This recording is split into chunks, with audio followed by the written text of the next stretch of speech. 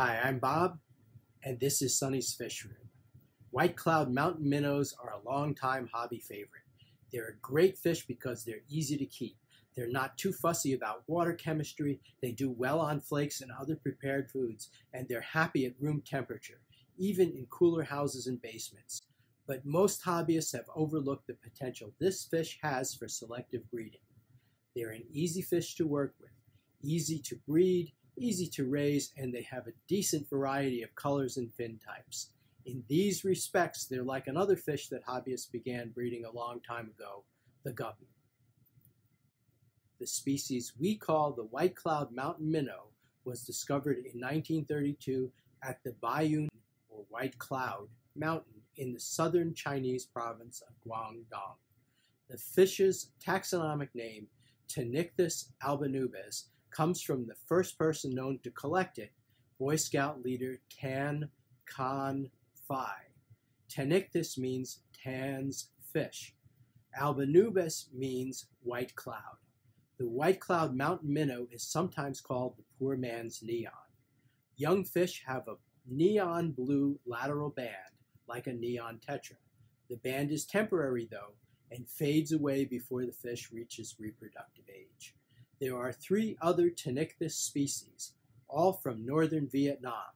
Ptenychthys mycogeme, shown in this video, and Ptenychthys thacbaensis and Ptenychthys cunei, neither of which I could get photos for. So why are white cloud mountain minnows the new guppies? Stay with me. Some fish, like the Odessa barb, are colorful enough, but the range of their colors doesn't vary much. Here's a photo of 2 male guppies from a population in Trinidad. The photo is from a research study. Scientists found that female guppies with bigger brains preferred to breed with more colorful males than with less colorful males. The takeaway for aquarium hobbyists is that, in terms of color, guppies are highly variable.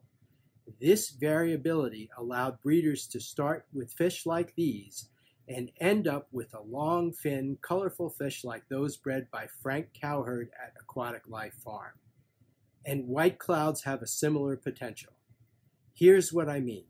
Like guppies, there are white cloud strains with long fins and white cloud strains with short fins. And like guppies, colors vary, especially in the fins. Some have red at the edge of their fins, some have blue fin edges, some have yellow, and some have orange.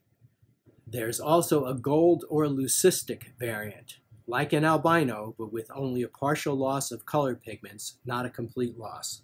So the idea is to breed fish with one or more of these traits, or a trait that your own fish have. After a few generations, you'll accentuate or deepen the trait so that it becomes more prominent. Like the early guppy breeders, eventually you'll have your own unique strain. White clouds are easy enough to keep. The Bench Atlas recommends a temperature range from 64 to 72 degrees Fahrenheit, or 18 to 22 degrees Celsius. Mine do well at winter temperatures of 58 to 62 degrees Fahrenheit. That's about 14 to 16 degrees Celsius. I found that white clouds start to get sick and die above 80 degrees Fahrenheit. That's 26 degrees Celsius. The Bench Atlas doesn't list a pH or hardness range, but white clouds don't seem to be too fussy. They do well in my moderately hard tap water at a pH around 7.5 and general and carbonate hardness each about 80. When it comes to breeding my fish, I seem to have more success with rainwater at a GH and KH around 20 to 30 and a pH between 6.0 and 6.4. They aren't too fussy about water chemistry, though. During dry spells, I've bred them in a 50-50 mix of rainwater and tap water. Breeding them isn't difficult, especially for the standard color fish. If you start with a pair, a lot of fry will make it to adulthood in the same tank with their parents. Crowd the tank with Java moss or other plants for the pair to lay their eggs in.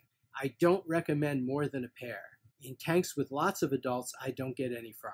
The pair method doesn't seem to work with the gold variety. For gold white clouds, you need to take the adults out of the tank after they breed, or you probably won't see any fry.